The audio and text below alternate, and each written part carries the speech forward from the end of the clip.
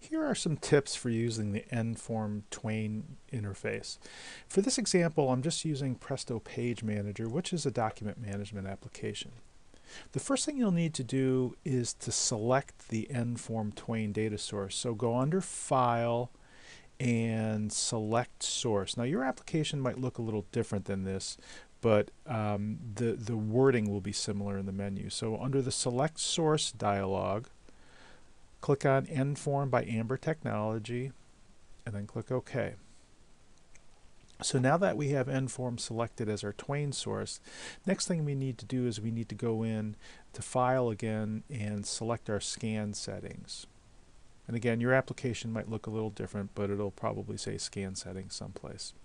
So for the first example I'm going to do here, I'm going to actually display the nForm TWAIN user interface just to show you what that looks like. So I'm going to leave this set up as the defaults here.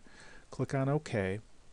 And then the next thing I need to do is basically scan from nForm. So I've got two ways to do that. I can go back into File and click on Acquire Image Data, or I can simply click on the Scan or Acquire Image Data button. Now what you're looking at is the nForm TWAIN user interface. If I want to transfer a document, simply click on Transfer Document and I'm done. But let's go in and look at the settings for a second here. There's a couple choices you have in the settings. One is you can automatically delete the session after it's transferred. So as soon as the session is transferred to your application, it's deleted out of the TWAIN queue.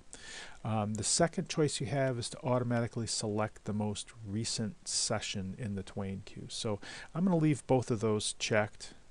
Click OK.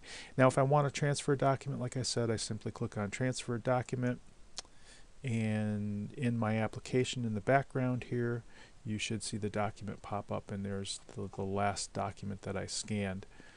Now, another way you can use the TWAIN user interface is without the GUI displaying. So let's set that up by clicking on File, Scan Settings, and now we're going to click on Suppress TWAIN user interface. And then when we do that, you notice that some other options come up on the top here. Now, your application will look different, but again, the settings will be the same. What we want to do is we want to set the scan mode to color and the resolution to 200 dpi. And then we'll click OK. And now when we click on the scan button, what happens is the document automatically gets sent to the application. So there's no GUI that's displayed, and sometimes this can simplify your workflow. So there are two different ways to use nForm TWAIN.